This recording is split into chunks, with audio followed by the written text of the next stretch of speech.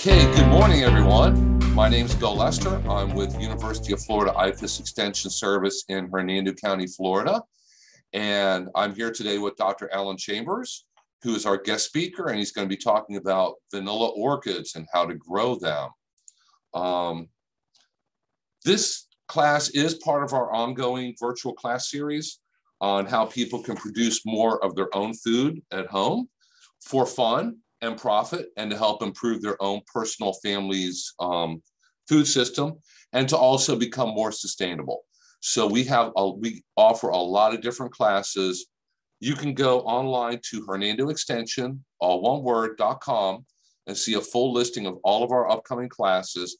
And I'll go ahead and put that link in the chat box also.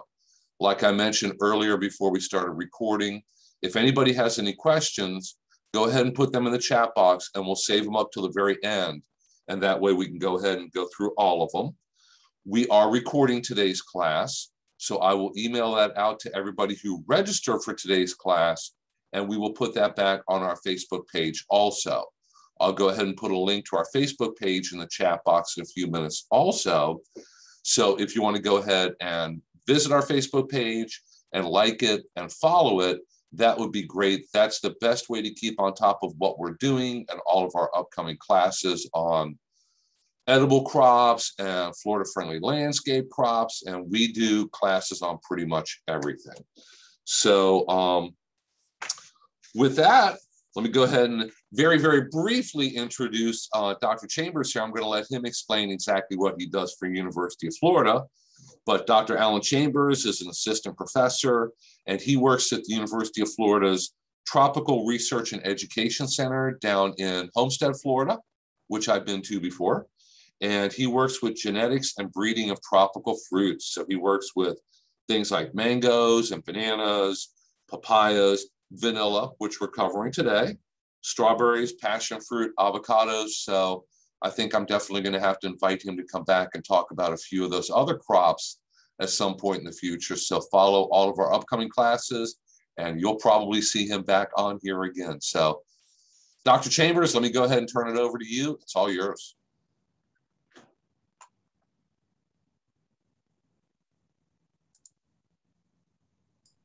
All right, thank you, Bill. Hopefully you guys can hear me now. Pleasure to be here. Can I get a confirmation from Bill that my audio is coming through? Yeah, I can hear you. You're fine. Okay, perfect. All right, so excited to spend just a couple minutes with you all today to talk about some of our work with vanilla orchids. So my program, I am, as Bill said, at the Tropical Research and Education Center south of Miami. And the goal of my program is to develop new varieties of tropical fruits. I have an 80% research, 20% extension split. So I don't teach classes, but mostly I do research, and I work with extension agents and growers and the general public and community members. Like Bill said, there's a number of different species we work on. Part of the opportunities down in Southern Florida include the fact that our growers are diversified. And so instead of having a single crop and large acreage, a lot of our growers down here are smaller acreage, growing a number of different crops. And so my program, trying to have the greatest impact possible, spans a number of different species, as you can see here. But of course, vanilla and mango are probably my two favorites, though we do a lot of side projects for other species as well. So when we think about what we should be growing, especially commercially, we think about the constraints we have in Florida. And this is a picture just north of Miami as I was flying in from a conference one night. And the dark patch towards the top of the screen is the Everglades. And then the dark patch at the lower part of the screen is the Atlantic Ocean. And so we start thinking about the role of agriculture. And if we want to keep agriculture viable, we think about the types of crops that are going to keep people in business should they choose to produce food. And vanilla is one of those candidates that has extremely high appeal, global appeal, near insatiable demand, and is extremely high value in terms of a crop.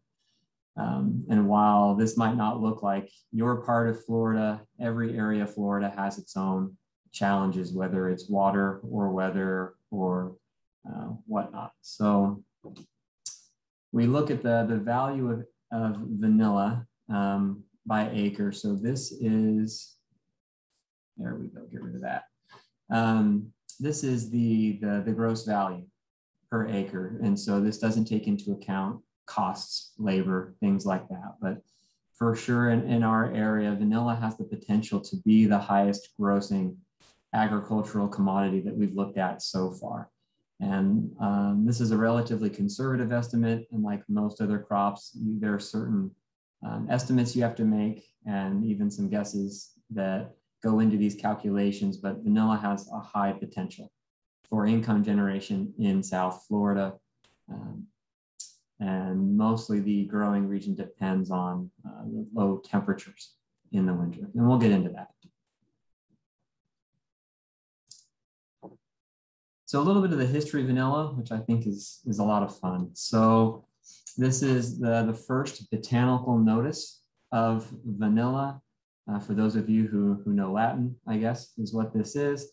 Going back to the early 1600s, where it was first being described in some of these botanical texts. Here's an example of one of the first uses of vanilla. This was published in the mid 1600s, and the red highlighted word there is chocolate. So this is where they were already pairing vanilla and chocolate, making one of our absolute favorite desserts of all time. This is the first image of vanilla planifolia. This is done by Andrews in 1808, as it says at the bottom, showing vanilla, which is a vine and an orchid. It's got a thick stem. It's a succulent plant. And then here with the flowers and the tendril aerial roots. No beans shown here. But Andrews was the first one for a record that we have for vanilla planifolia, the primary commercial species. In the New World, it was used by Aztec nobles. It was recorded in herbal remedies to that area. Fabled Montezuma, the Aztec emperor, used vanilla in his chocolatiel drink, for which he consumed copious amounts. It was cultivated as far back as the mid 1700s by native people in the Mexican Central America area, and then rediscovered or discovered, at least by the West, by Cortez, where he was served this chocolatiel drink in a golden goblet. The Spaniards called it vanilla, which means little pod, which is where the genus and name originates, we believe, today, which is vanilla. So vanilla, the commercial species, comes from our area of the world, so southern Mexico through Central America. It spread through the islands of the Caribbean in the 1600s, as it says here. We've had the commercial species in Florida since at least 1910. That's our earliest recorded mention of the commercial species. And as it was spreading to the east, it was also spreading to the west. The main migratory route brings vanilla into Europe in the mid 1700s. And from there, the late 1800s, early 1900s to the Southern Pacific Indian Ocean region, and then to Madagascar, which is today's dominant producer of commercial vanilla. And then its trans-Pacific route through Hawaii to the Philippines, and then through the islands around Indonesia, which is still a major producing area today.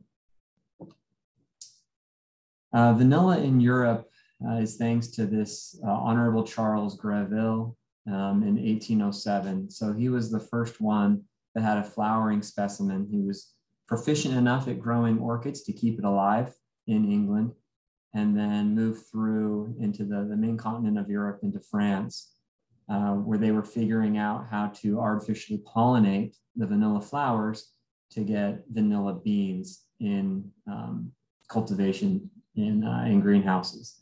And then in 1841, there was at the time a slave named Edmund Albius in Reunion Island, who also figured out how to pollinate vanilla using just a stick, which is now still the primary means of vanilla pollination in Madagascar and everywhere where there is not a native pollinator.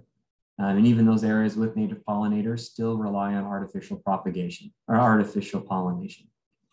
And this is shown here in Reunion, what vanilla production looks like. And I'll go a little bit more into the curing of vanilla beans. So this is what Madagascar actually looks like today. This is a jungle agroforestry ecosystem. This is a trip I took there a couple of years ago. And the vines themselves are somewhat managed. They'll grow up on, they call these tutor trees, pretty much any tree that's growing. They'll put a vanilla vine on. And then you have this process of looping where the vine will go up 5 to 6 feet and then back to the ground where it puts out terrestrial roots. And then you do that over and over, and that's how you get a very strong vanilla vine. No real fertilizer application, no mulching, no pesticides, fungicides, anything like that. It's just not part of their general strategy as part of a very, very low input production system. So a little bit more on what does it take to grow vanilla. Vanilla is primarily propagated by cuttings. So you can take a section of that vine, cut it, remove the lower leaf on the vine, stick that node in the ground after the wound heals, and then it will root in about 10 to 14 days. And then you'll see a new growing point coming out of usually the highest node, depending on the health of the vine, after about 30 days. But if you have a longer vine, then that plant is going to grow faster and you'll get beans sooner. One of the major challenges we have is obtaining virus-free material for vanilla, because with any clonally propagated crop, this is a challenge because if the mother plant has the virus, the daughter plant is also going to have the virus. You can grow vanilla seeds in vitro. We would call this embryo rescue technique for any other species because you do harvest the pods immature before the seed coat develops in order to germinate a high percentage of those seeds. And that will save you anywhere from 12 to 24 months doing it that way. And this is how we create new cultivars, but this is not something that you would be able to do, say, in your backyard. You'd have to have specialized equipment in order to do tissue culture at home, which a lot of mushroom people as well as orchid people do anyway. So shown here are some long cuttings on the top on this tarp, which are ready for planting. And then on the bottom, these are cuttings, 2-node cuttings in pots for propagation. So relatively easy to propagate. This is part of the system we have at University of Florida at Trek, where I work. We grow on raised cypress mulch beds. Why cypress? Because cypress is cheap. And vanilla, as far as we can tell, doesn't really care what it's growing in as long as it's not waterlogged. And so we'll give it 4 to 6 inches of mulch. We use 4x4s to keep the beds tidy. And then we use a simple pole and wire trellising system. And then we, in a commercial system, you would have one row. So one set of lines down your mulch bed. Your mulch bed should be somewhere around 3 feet wide. And you would plant or space your plants at about 1 meter apart. So 3 feet apart per plant. And then you should be in production in 3 to 4 years, as long as you keep the plants healthy, you don't have freezing temperatures, things like that. We do use supplemental overhead irrigation, especially when the plants are young. Once the plants are larger, they don't need supplemental irrigation. They actually thrive well in our rainy and dry season environment.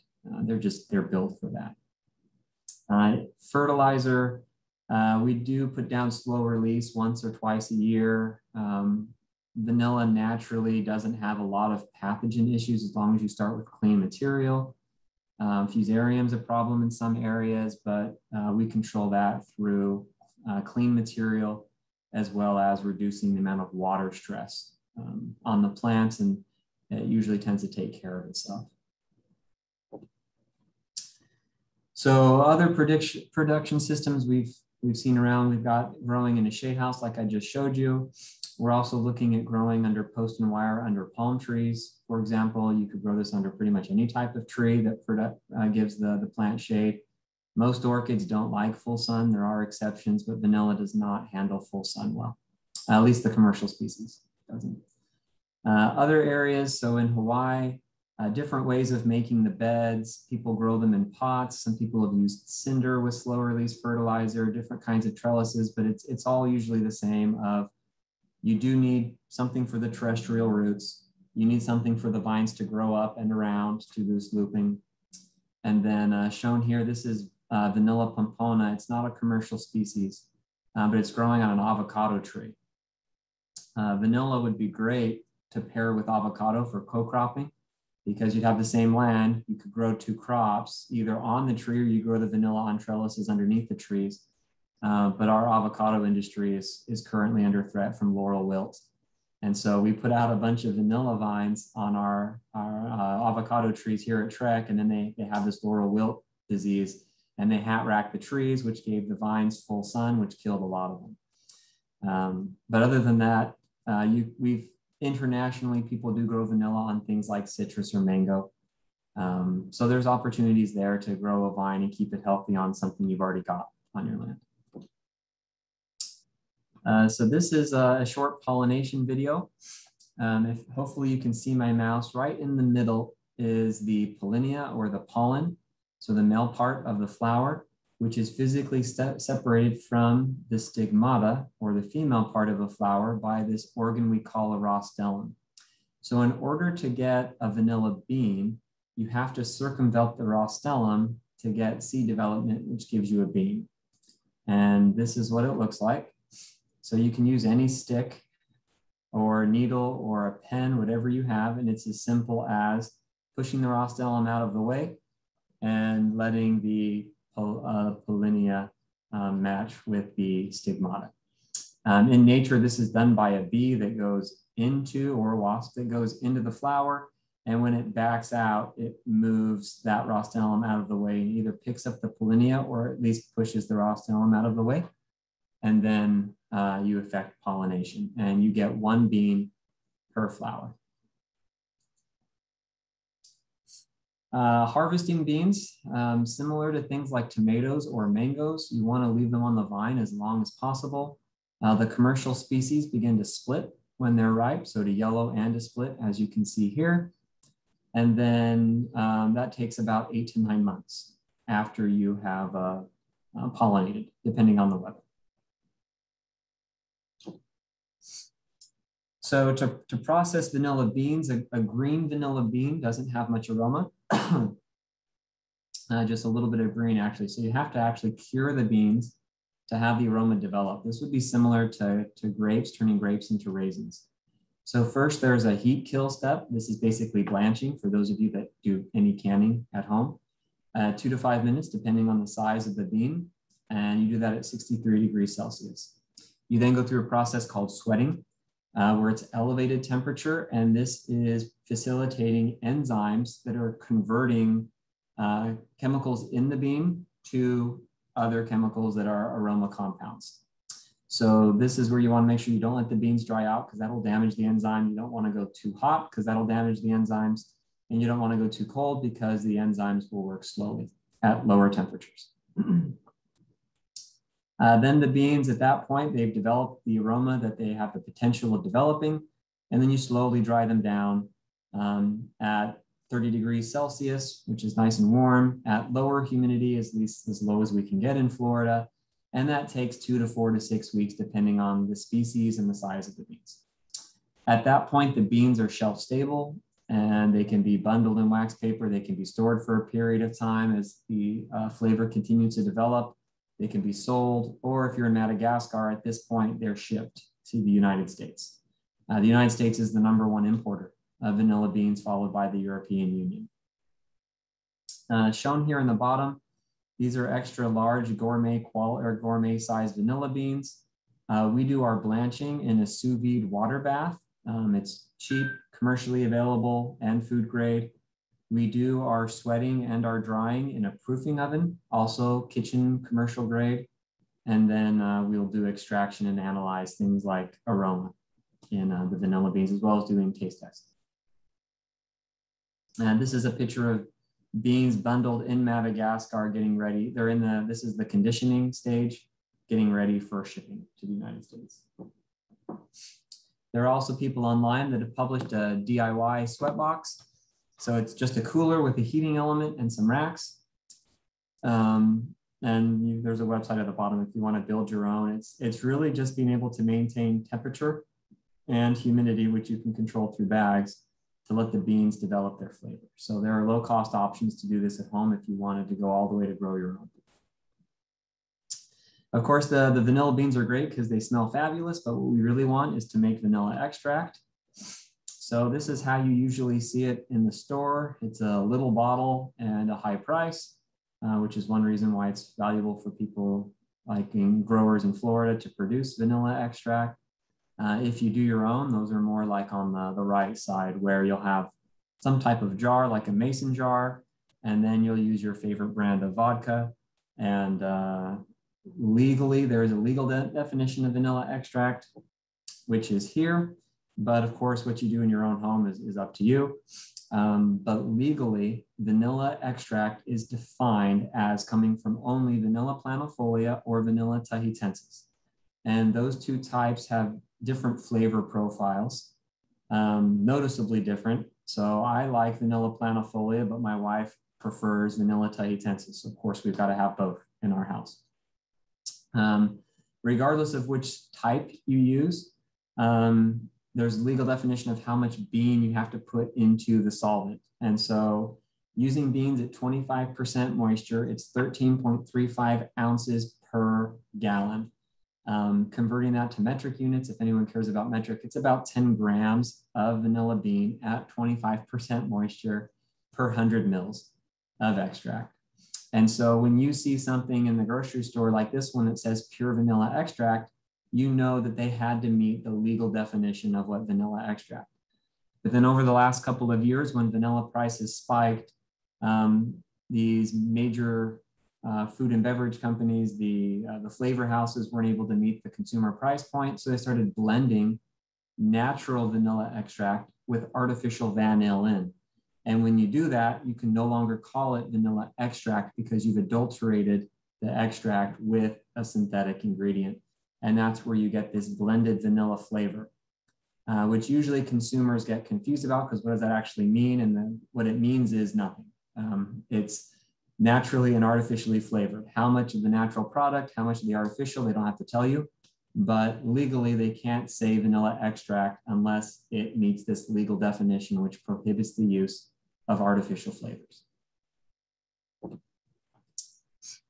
So making your own, you've got vanilla beans, maybe you'll buy them online, maybe you'll grow your own. You pick your favorite vodka, or if you have access to food grade ethanol, it's very important to make sure that you don't go online to buy denatured ethanol, because denatured ethanol is not suitable for human consumption. It has methanol in it, which can cause some serious problems. Those of you that, so we've been going through this COVID situation for years now, and you've seen some of the stories on hand sanitizers that are not safe for humans to use. A lot of times that's because the ethanol was contaminated with methanol. So you don't want to put that on your hands because it's absorbed through the skin. You also don't want to drink it because it is a toxin. So making sure you're using something that's food grade, and then you'll chop up your beans and then you'll put them in a cupboard and you'll shake it every day for a month or so. And that's how you get your vanilla extract. So a little bit of excitement for Southern Florida, both for the commercial as well as the conservation angles for vanilla. So we have 4 native species in Southern Florida, and we have naturalized planifolia as well as vanilla pompona, which is very common. So going from left to right, we have the commercial species, vanilla planifolia. It has a cream green flower that doesn't open fully when mature, and this is the primary commercial species. We see a lot of vanilla pompona, which is a related species in Florida. It's a vigorous species. This is vanilla pompona growing up a giant oak tree. It has a thicker stem, it has a bigger leaf, and the beans are also larger, but it has a diagnostic yellow flower. This one is not approved for food use in the US or the EU according to the standard of identity, but I have pompona extract in my kitchen and I love it. I think it actually tastes sweeter At least the sensory perception is sweeter than vanilla planifolia, and it is consumed by indigenous people in Central and South America. And then we have our 4 native species, Vanilla phayantha. This is shown in the middle. This one is in the Fakahatchee. We have Vanilla mexicana, which has this beautiful white labellum growing in Martin County. And then we have 2 leafless species. Vanilla barbellata, shown in the bottom in the far right. This is growing in the Florida Keys. And then we have Vanilla deloniana, which was native, or we did have populations of Vanilla deloniana in the Everglades, which is no longer the case because of illegal overcollection. So now you can find it in private collections, all mostly claiming to come from Miss Lott's original cutting, whatever that means. And of course, because these are endangered species, so we have to have permits to work with them. You can legally buy them from nurseries that are registered to sell endangered species. As long as they've registered with FDACS, they can do this, which is how we were able to obtain some of these cuttings. And then shown on the top is a picture of an orchid bead, a euglossine bead. Our native orchids are able to set beans without artificial pollination, manual pollination. And we're curious and currently doing research to figure out if this orchid bee is one of the those insects that are responsible for producing vanilla pods in these natural settings, as you can see here.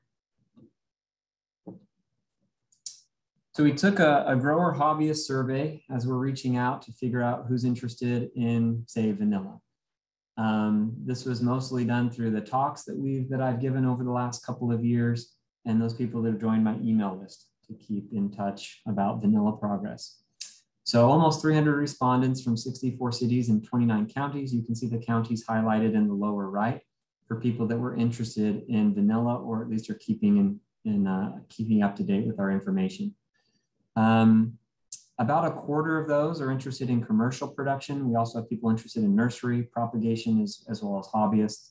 Most of them are small acre growers, though some have larger acreage.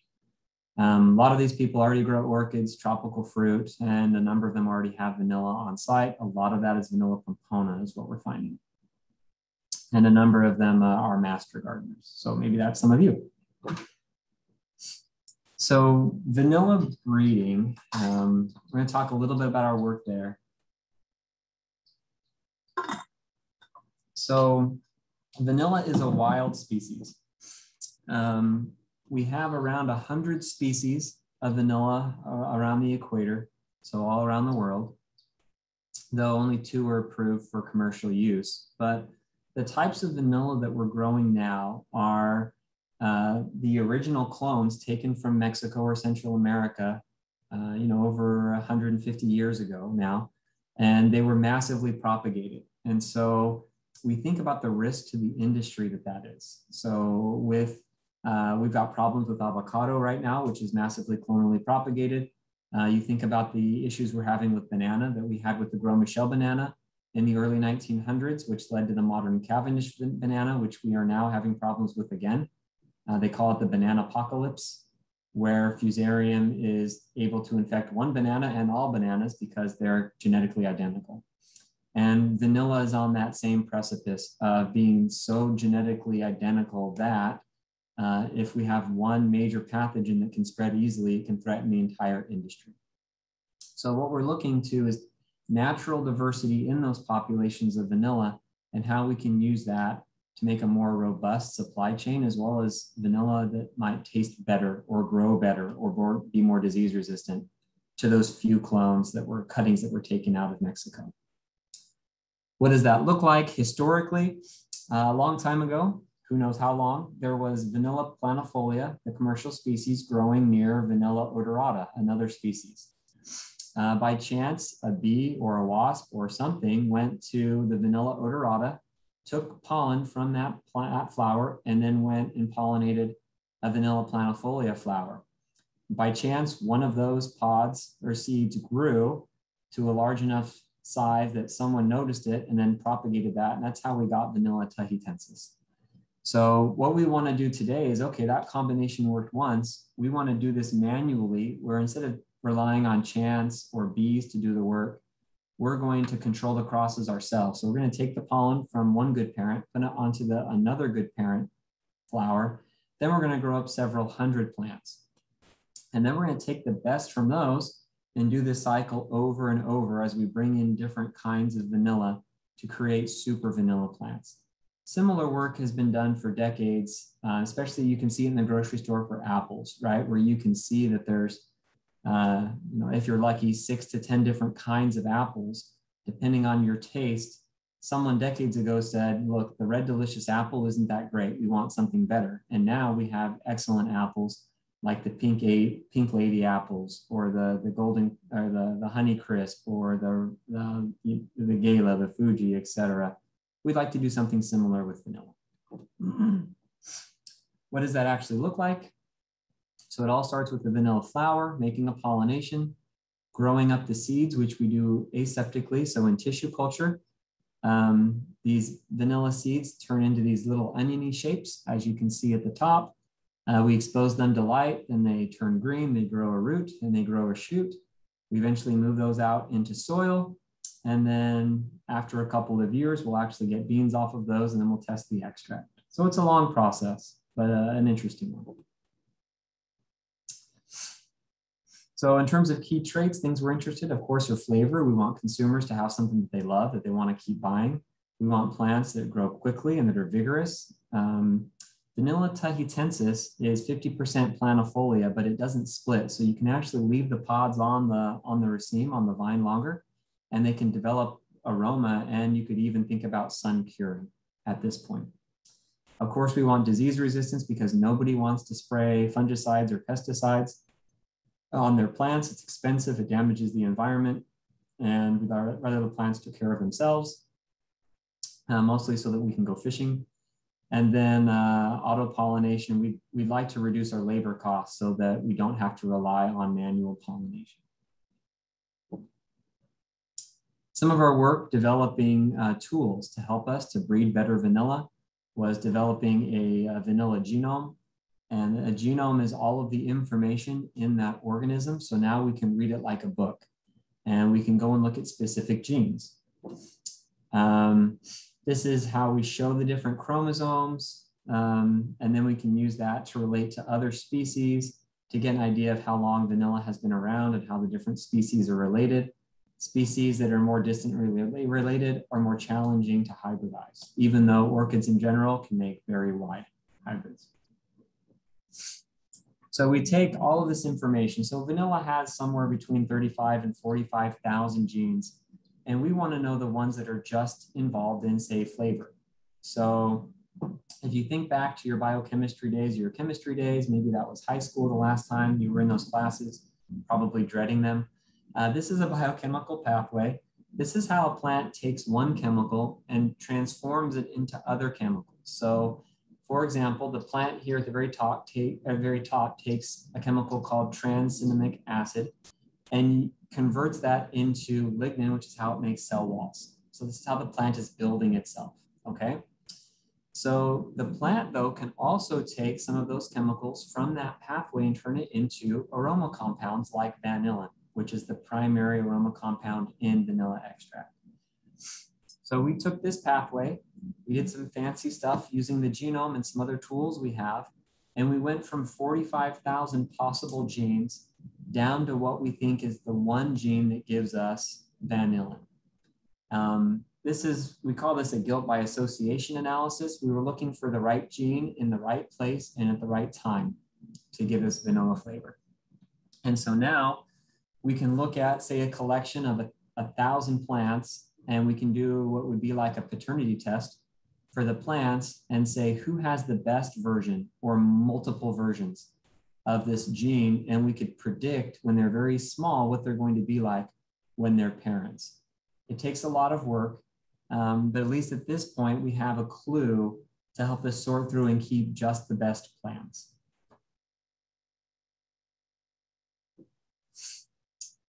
This is what vanilla extract smells like.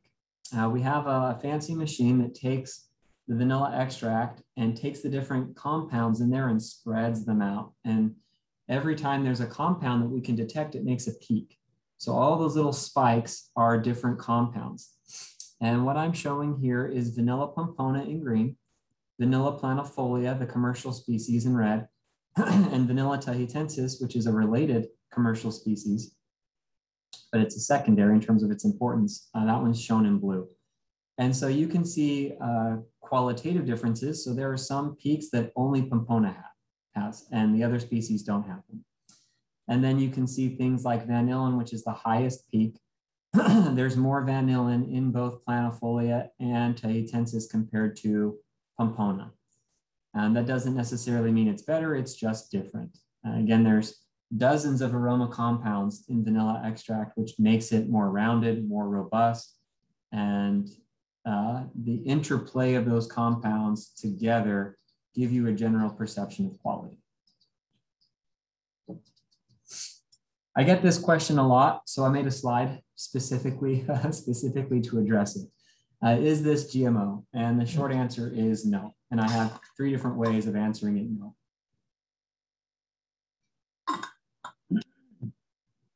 The short answer is no.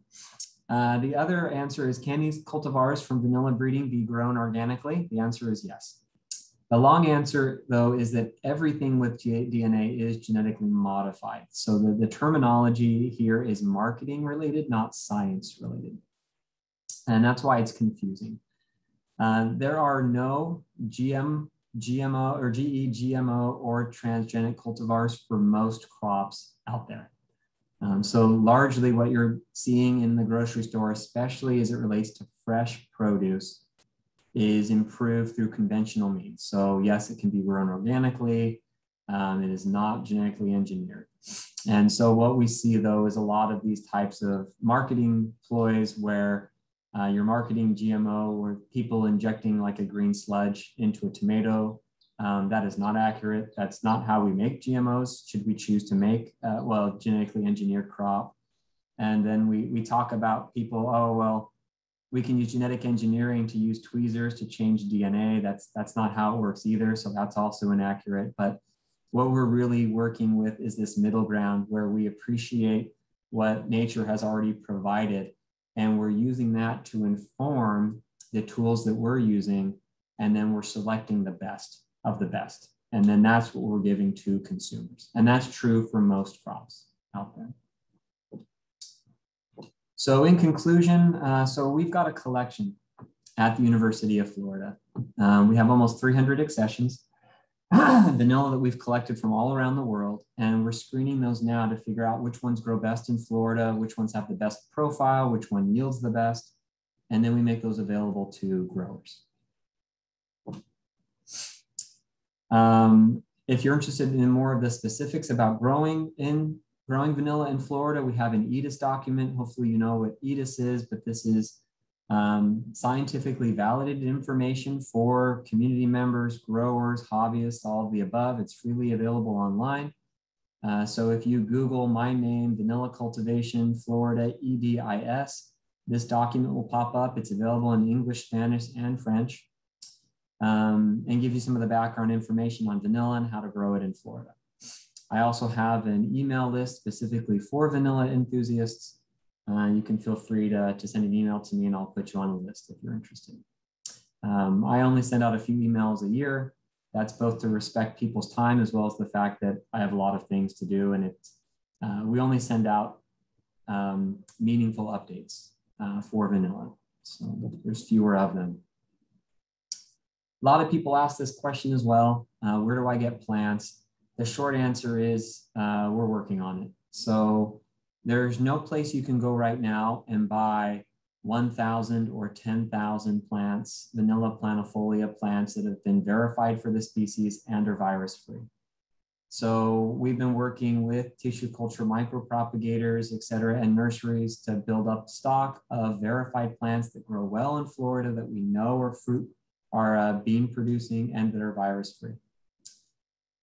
So some of these are going to be available commercially late this year, early next year. Those are companies like Sunshine State Vanilla has a propagation effort underway, and then one through AG3 in Eustis, I believe. And then down here, we have wholesalers who are propagating vanilla tahitensis, which will then hopefully go out to retailers, and then enthusiasts can buy those for fun.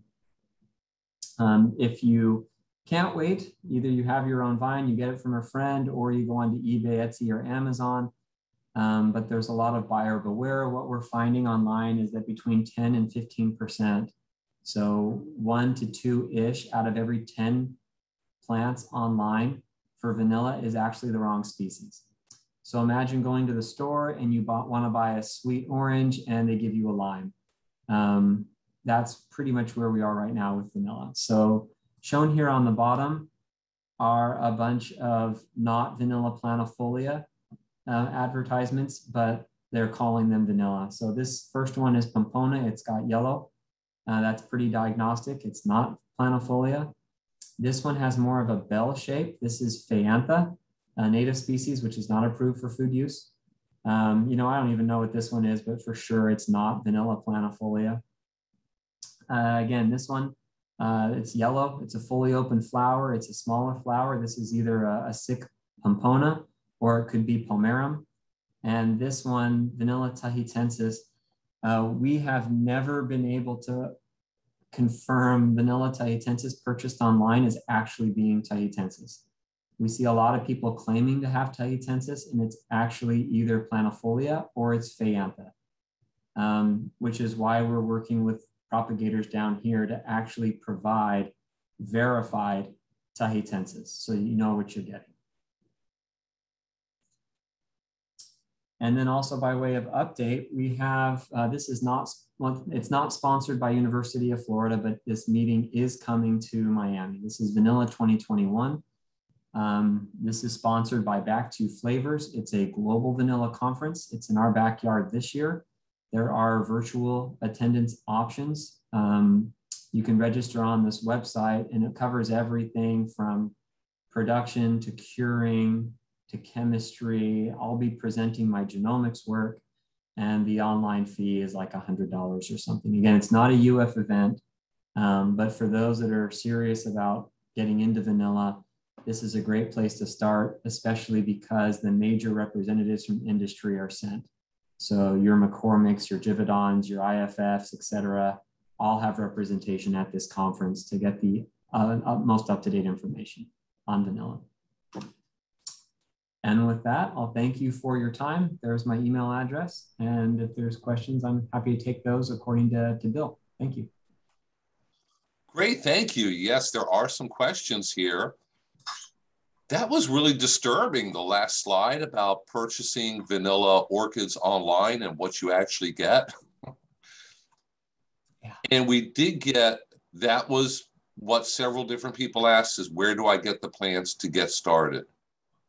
So if you are a homeowner and you are looking for reasonably legitimate plants, is there any place legitimate to purchase them online? Anybody with a fairly good reputation, or is it completely buyer beware, roll of the dice?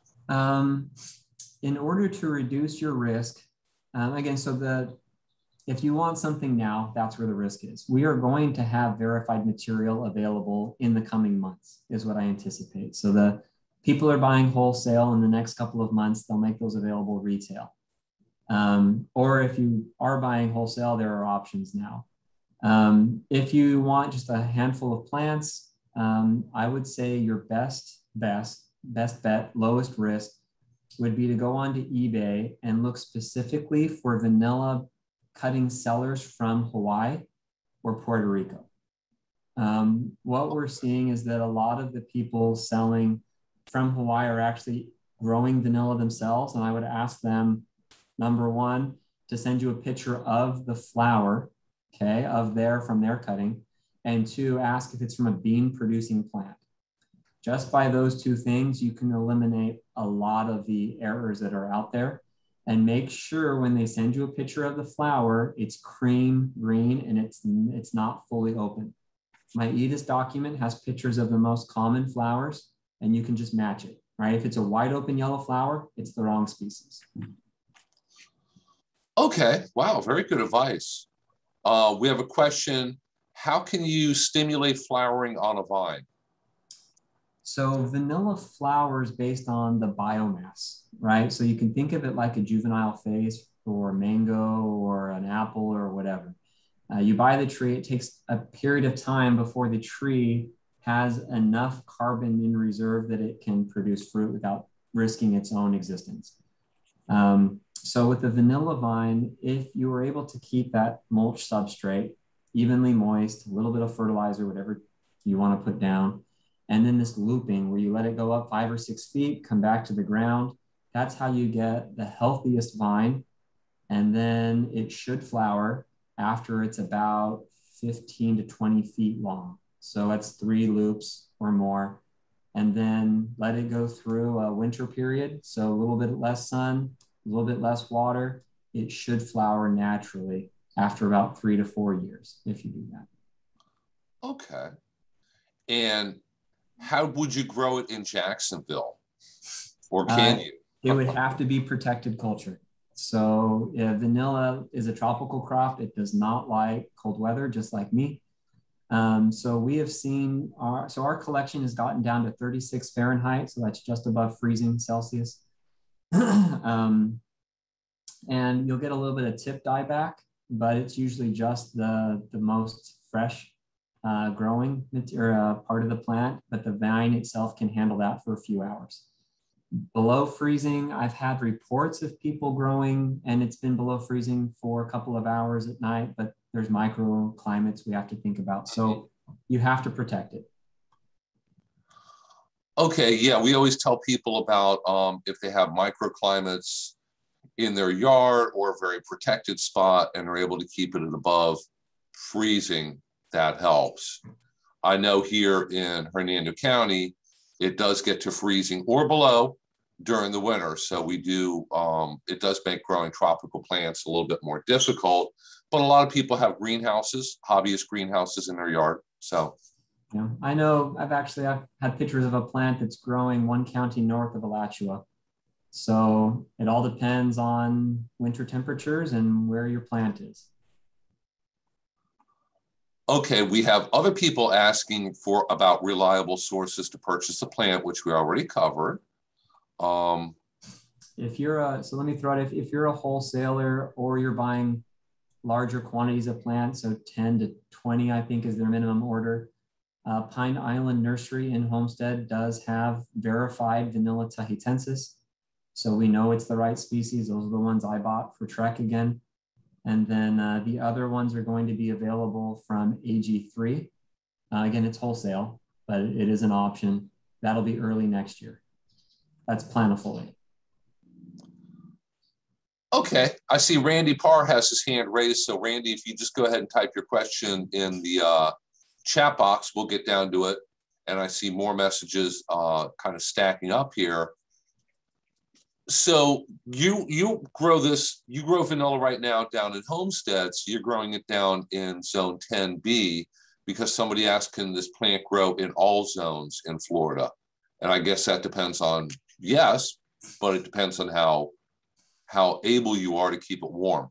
Yeah, so our main target areas go up to, say, Stewart on the east side and Fort Myers, maybe Sarasota on the west side. I know of a very vigorous vine on Pine Island, for example, and our native species, of course, through Fakahatchee and south. Again, it depends on how close you are to the water. It depends if you're close to a building that keeps it warm and how much risk you're willing to assume. Of course, there are areas around Lake Okeechobee on the south side that should do fine. Our general feel is if you can grow mangoes or coconut palms, then you're in a suitable climate. Otherwise, there's a level of risk, just like for other orchids. Okay, Margaret asked if you can give the name of the native vanilla cultivars again. I know that was in your presentation, but. Yep, so that's, it's also in our EDIS document. So we have Vanilla Fayantha, Vanilla Barbellata, Vanilla Deloniana, and Vanilla Mexicana. And it's all in that EDIS document as well.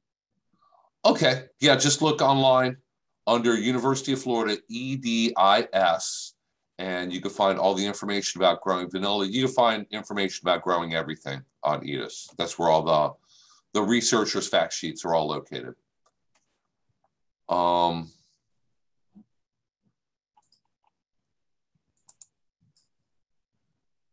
Lucy says, awesome presentation, very complete, clear, easy to understand for beginners. Thank you very much.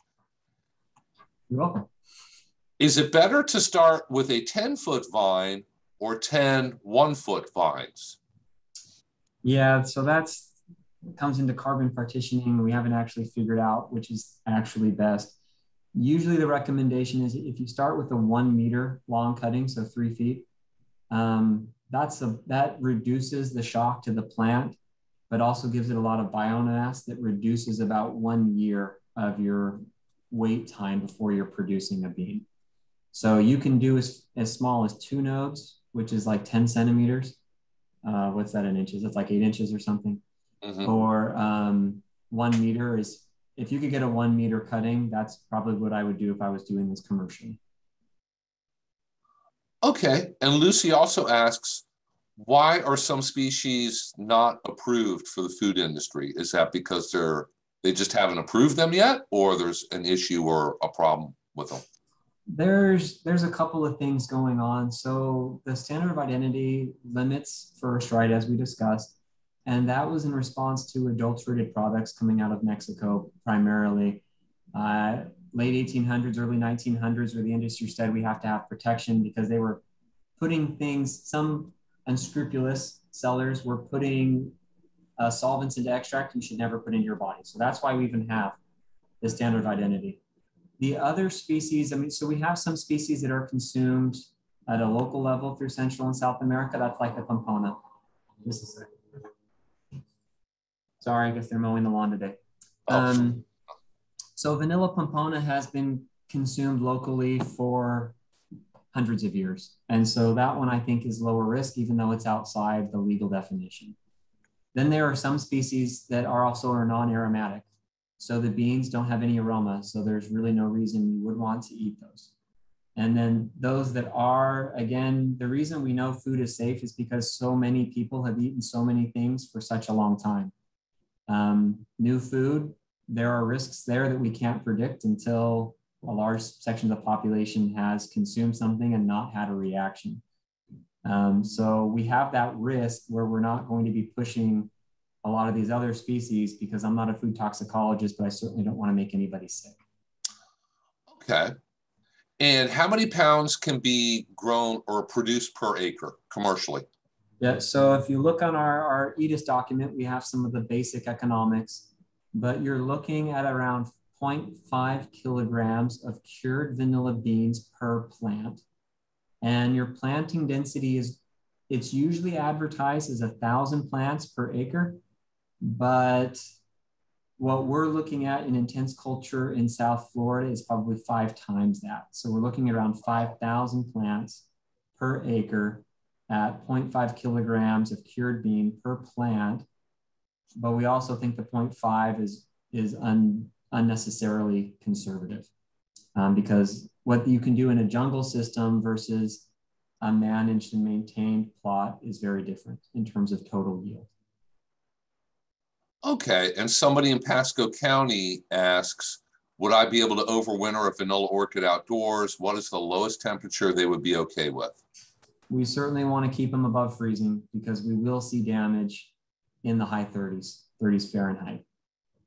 So you probably still have to bring it inside. And what is the minimum number as a general rule for wholesale purchases typically? If you're buying from a company like AG3, it's usually one flat, which is 72 plants, which is going to cost you around $100. And then Pine Island is selling for somewhere between $10 and $12 per plant. And I can't remember what their minimum was. It was 10, 20, somewhere in there, plants. But the ones available at Pine Island now are also about 2.5 feet long. So they're bigger plants. So it's, again, you're buying time with those ones because they're much larger. Whereas coming out of AgriStarch or AG3, they're usually 4-inch plants. Okay. And in colder areas like Hernando County, could you grow them in a covered place like a porch or sunny room? They do Probably. okay semi indoors. I mean, so they're once, especially once the plants the younger plants, of course, are more sensitive. Mm-hmm. You know, and this is, we actually had a study. We were going to send plants throughout the state to see how they did this last winter. We bought a bunch of plants and found out that all of them were infected with Cymbidium mosaic virus. So, and that was from a commercial propagator. So of course we got upset, but then we didn't feel right about sending infected material all over the state. And so that's going to cost us about 2 years, because now we had to get clean material out, have someone else propagate it, buy that material, and then make that available to people. So we have the same risk that everyone else has, but right now we just, you can only do this empirically. You take the plant, you put it somewhere, and you see if it lives or dies. Mm-hmm. Okay, so do vanilla bean orchids have a production lifespan if the growing conditions are met? And the best number of plants, or what's the best number of plants a hobbyist would need to produce a few bottles of vanilla a year? Okay, so the productive life, so vanilla, because you're always actively growing from one end, you always have brand new tissue, year-old tissue, etc. So if you take care of the vines and you're able to keep virus out, which is pretty much only spread mechanically. So if you keep it out, it stays out. That vine should be good indefinitely. And if you want to get rid of old stuff, you just take cuttings of your best material and you get rid of the old stuff and you keep going. And then, I mean, you want a couple of bottles. Half a kilogram of beans will make you a couple liters of extract, no problem. So wow. If you've got even just a couple of very healthy vines, you should get a decent number of beans for home use. But of course, there's never enough vanilla, so more is better. Exactly. And then once your family and friends find out about it, they're going to want some too. So that's it. They make great gifts around holidays. How many hours of sun do they need? Yeah, so one more, we don't have hard data on it, but I mean, vanilla is native to areas around the tropics. So you're looking at 12-ish. They do well in South Florida though. So they are doing just fine in our semi-tropical area. The big thing that we're more concerned about not providing full sun when they are getting sun. So reducing light by about 70%. And then the plants, they'll go into a semi-dormant state. In the winter, they grow, but just not as fast. And again, but that's also a good time for the plant to stimulate flowering. So it'll be just fine. Okay, and here's a good question. Are there extension programs or grants to help get small-scale operations started? Yeah, I wish there was more of that. Getting into agriculture is something you either did 50 or 100 years ago, or you have to have a second job or a real, a primary job, and growing is secondary. I've had people ask, I'm not aware of any. I know of, small companies that can get research grants, but I don't know about any that actually enable people to get into agriculture. Yeah, sure. I would recommend contacting USDA. They have, small farmer and beginning farmer programs, loan programs, things like that. But there's nothing specific for vanilla yet.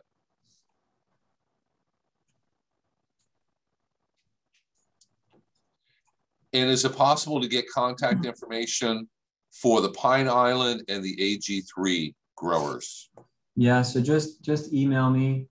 And I had a direct message for Pine Island. So I talked both about Pine Island near Fort Myers, which is where I know vanilla is growing, a commercial species. I've got a contact out there. And then Pine Island Nursery is in Homestead, and they're the ones that are selling Tahitensis, verified Tahitensis right now. Other people might be selling them, but if they don't tell me, then I don't know. So. Okay, amazing information that was well presented. Thank you. How do you know if a plant has a virus or it is virus free? Well, you actually have to do the test. So our major virus right now of concern is Cymbidium mosaic virus, and Agdia has a immunostrip kit that you can buy. Oh, okay. For a homeowner, it doesn't make a lot of sense unless you've got a big plant that you want to keep, because the test can cost between $5 and $10, which is the same price as a new plant. So it's a trade-off. For us, it's research related and it's curation and conservation related. But that's a fixed cost. Okay, and one last question here.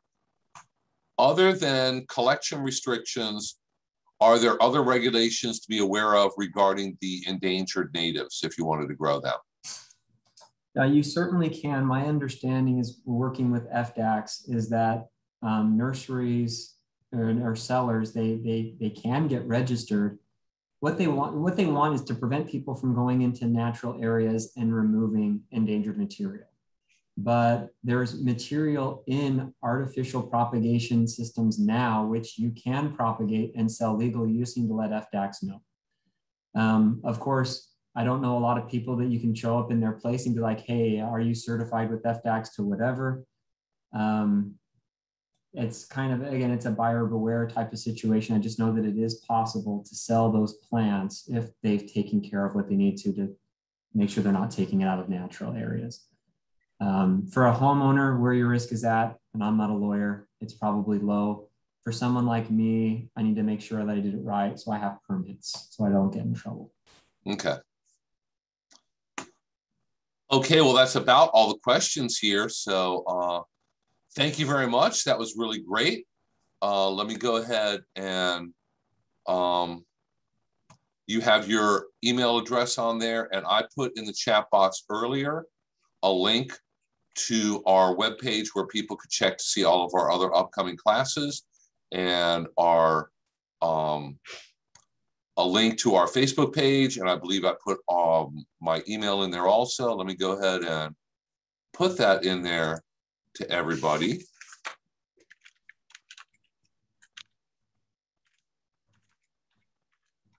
So if anybody has any further questions, feel free to get in contact with me, get in contact with Dr. Chambers. We're always happy to help. And we will definitely have to have you come back. I think maybe we'll go cover papayas next time, because I know that you're doing a lot of really interesting work on papayas, and they are fairly easy to grow for most people, and you could be pretty successful with them also. Okay, great. Well, thank you very much, everybody. Let me go ahead and stop the recording.